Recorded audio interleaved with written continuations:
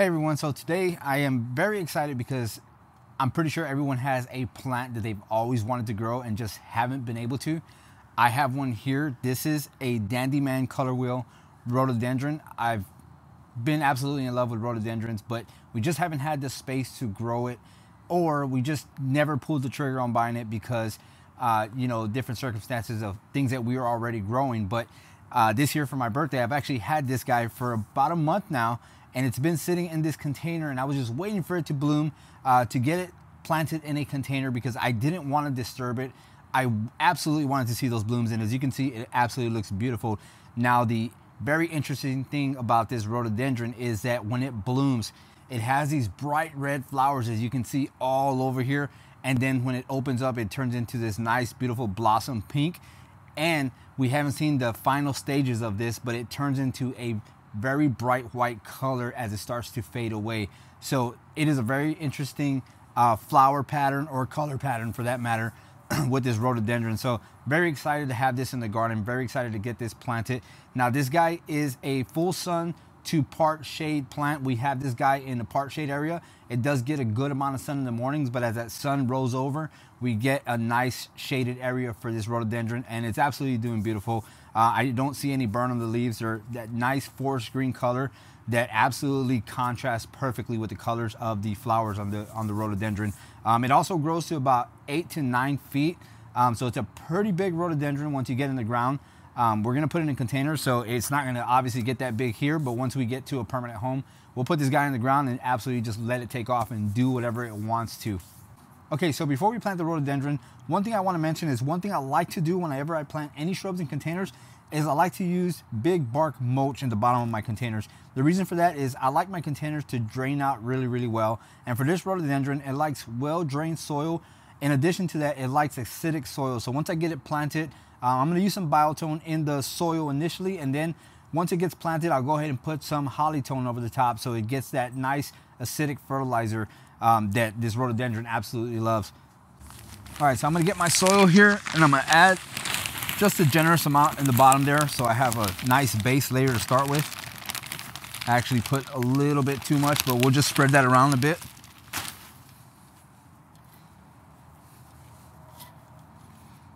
Just gonna push it over to the side so I can get this plant in there, and then just put some biotone in there so the roots take absolutely nicely in this container, and that way I don't have any plant shock. Like I said, these blooms are beautiful. I don't want anything to happen to them. I'm absolutely enjoying them, and they just look lovely in the garden. All right, so I'm gonna add some of my biotone in here. Just add about half a cup in there, just around the edges there, so when I get this plant in there, those roots absolutely hit it. Now, this container is a bit small for a rhododendron of this size, or any plant of this size for that matter. It's still a little bit high, so we're gonna have to move it out just a bit, get rid of some of this soil real quick. But that being said, the container is, again, a little bit small for this size shrub. That's just one thing that we have learned to deal with living in an area with a small space to garden in. You absolutely want to up pot any shrub of this size if you have the room to do so. I know for a fact we are moving, so we eventually will have a bigger garden to garden in, and this guy may not even go in another container, it just might go into the ground somewhere.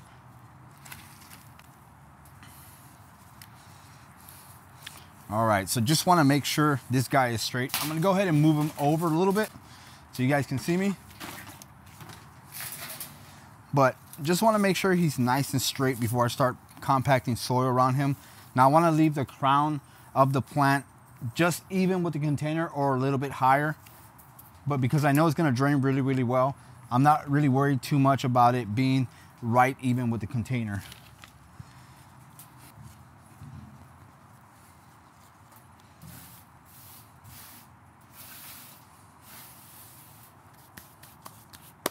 All right, so I am done planting. I've made an absolute mess on the table here, but very happy, very excited. What I'll do is I'll go ahead and water this guy in and set it where he's gonna go. The soil will settle a little bit, so I'll go ahead and add another layer of soil on top there. But going back to the rhododendron, I was worried that, and I still am worried, that it might go into shock, but being that it's still in the early stages of spring here, it's still a little cool. It's not too hot.